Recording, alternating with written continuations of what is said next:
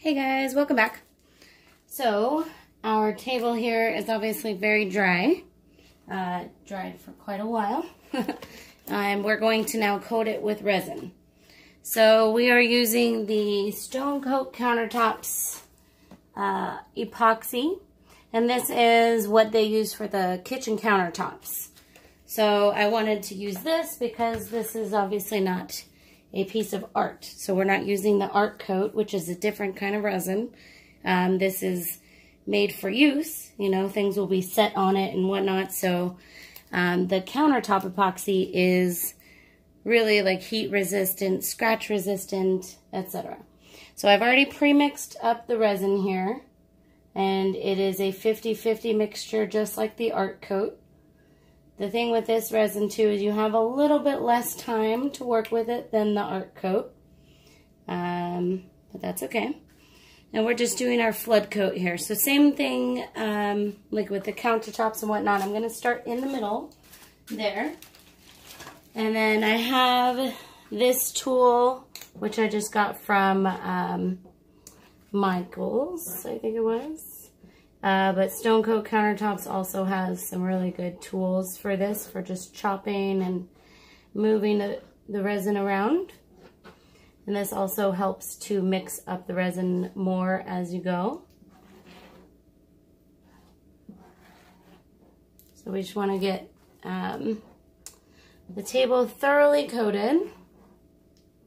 Also, an important point is make sure your surface is level before doing anything with resin. So as you guys would know if you watched my earlier videos, my garage is not level, my garage floor. So definitely had to level this table.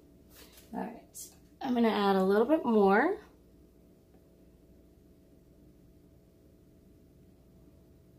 You always leave a little bit in your cup just in case.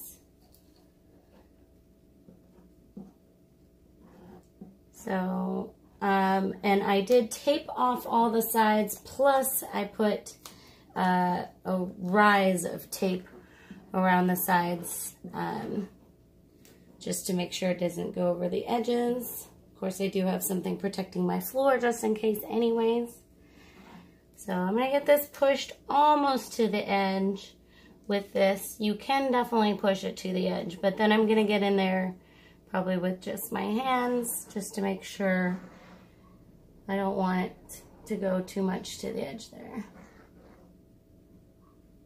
And then we're going to get in here with our torch. So, and it is self-leveling, in case anybody doesn't know that. So you'll see sections where there may be a little bit more. Obviously we don't want to have any bare sections, but if there is, oh, that one went all the way to the edge there. If there is a section where it has a lot, it will level out. And then last important point too is you don't want to leave the tape on here until it dries. You want to leave it on there until it's hardened, which is just after a couple hours or so, and then peel the tape off. So this will make it so that you don't have the tape resined to your surface. So just making sure that I get all the edges here.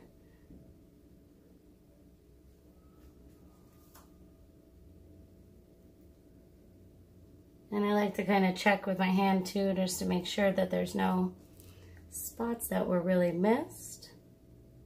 This isn't a thick coat of resin, in case anyone's wondering. It's not super thick.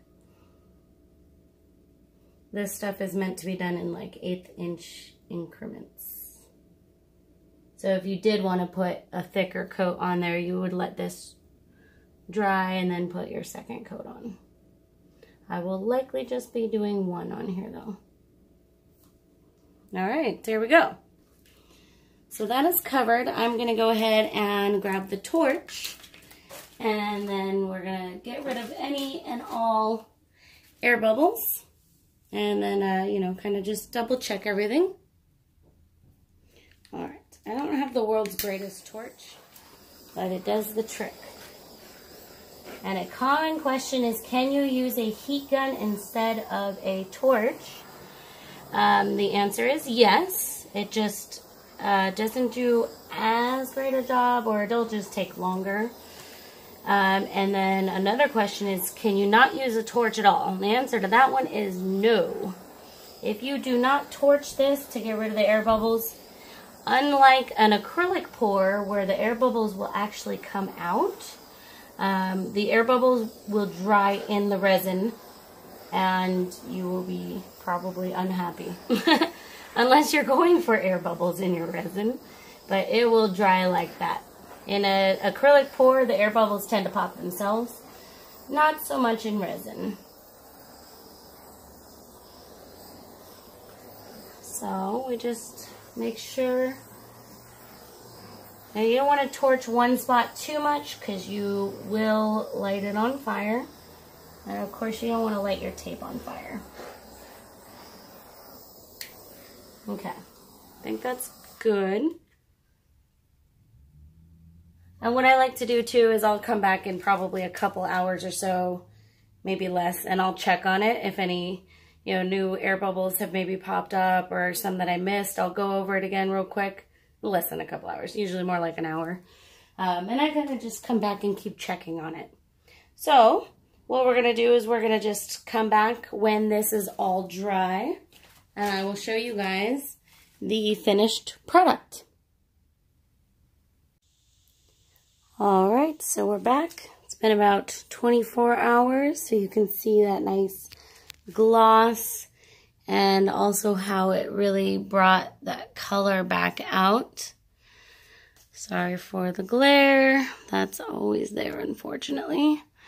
Some cool cells had developed while drying here. I forgot to show you guys earlier. Yeah, and I love that lightning effect, I think I'm gonna call it, through there. So overall, I really like how it looks. Definitely love resin. Let me see if I can kind of get a bit of a closer up. There's a little better. I did not do perfectly around the edges, I'm not gonna lie. I taped them off the best I could, but, and we'll see. I'm not sure what we're gonna be doing with the rest of the table anyways. If we'll leave it like that or whatever, I'll let my husband decide on that because it is his table. So there you guys go. I hope you enjoyed this. Do not forget to subscribe, and we will see you next time.